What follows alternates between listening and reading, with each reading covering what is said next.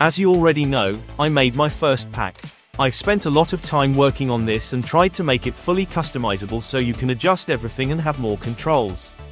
You just need to double-click the file provided, and then you'll have the presets under your Effects and Transitions tab in your library. You can directly drag the effect to your clip, and you will have every slider control you need right in the edit page.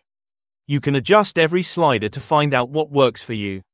Also, I made every slider animatable so you can animate the value to create your own version.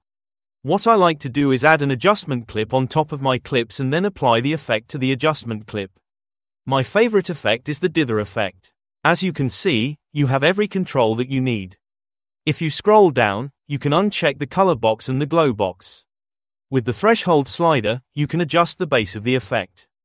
If you keyframe this slider, you'll get the animation I used for the title in the intro. Size slider is clear. It adjusts the size of the pattern. Same goes with the rotation slider. Increase the pixelate slider to increase the quality of the image. For this effect to work well, it's good to have some pixels, especially when you use it for text. The stop motion slider is useful to sell this effect, but if you don't want it, you can set it to 1. Then we have the highlights color controls, which, as you guessed, control the color of the highlights. Same goes for the shadow color controls. The gamma control does what it says. You control the gamma of the pattern. The alpha slider, in this case, is not useful, but if you want to use this effect on some text, then it's good to bring the slider down so the clip underneath can be visible. Another one I use a lot is the glass effect. Again, you can adjust everything: the glass position, size, and angle, the duplicates, the glow, the gain, and the threshold.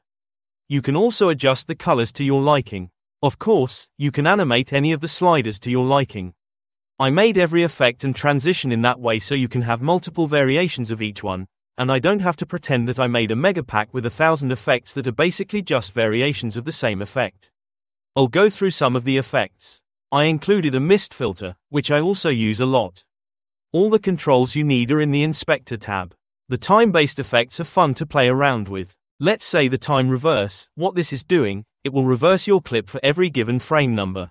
Now it will reverse the clip every 20 frames, and the reverse range is 8 frames.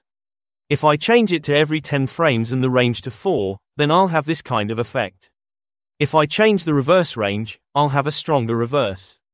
The time random effect is doing exactly what the name says. The time loop is what I use more. Adjust the loop duration and the loop range, and you'll have this cool effect. You can also animate the sliders to get more creative. The video is getting long, so I will add some examples made with the time-based effects.